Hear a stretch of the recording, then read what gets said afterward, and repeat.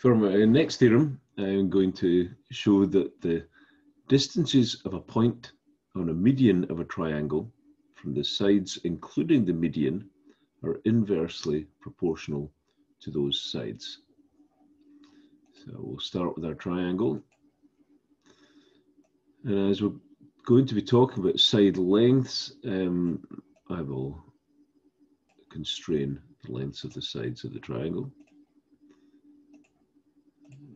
A, B, and C. Now, I was talking about a point on the median, so let's create this median here, and we'll put a point onto it.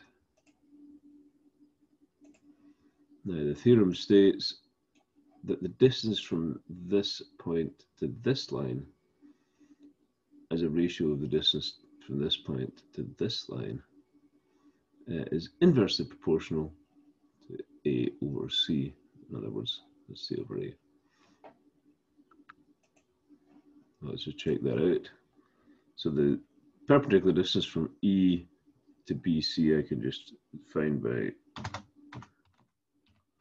distance E, comma, and then the name of the line BC, the segment BC, not CB, it's in alphabetical order.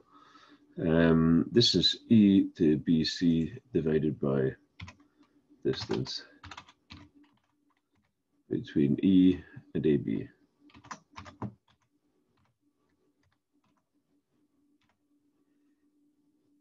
And there we are, it's C over A. Now notice I did not specify where E was on this this line. It's going to be true for any E. What would a single one of these distances look like?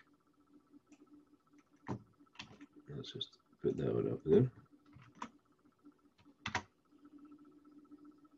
Oh, see, it's a relatively complicated expression, but it's got the A's, the B's, and the C's, but it's got another parameter in here. It's D4. Now, where does that come from? Well, that in some sense is specifying where E is on that line.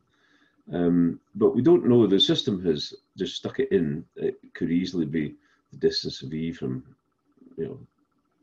perpendicular for this line or from this point, whatever.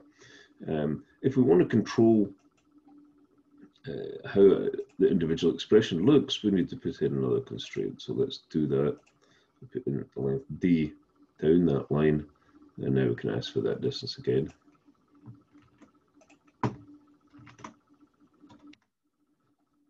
And we see it's coming in a little bit simpler with the D.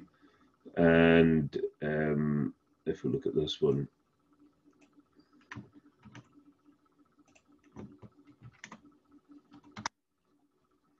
well, notice that that top line is symmetric except for the D. So we have, oh, sorry, I was looking at the wrong, E to AB.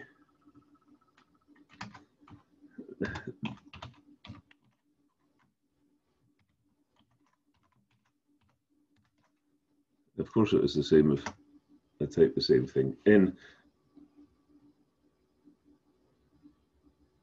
but basically notice that these two expressions are almost identical, except you have a C in there and an A in there.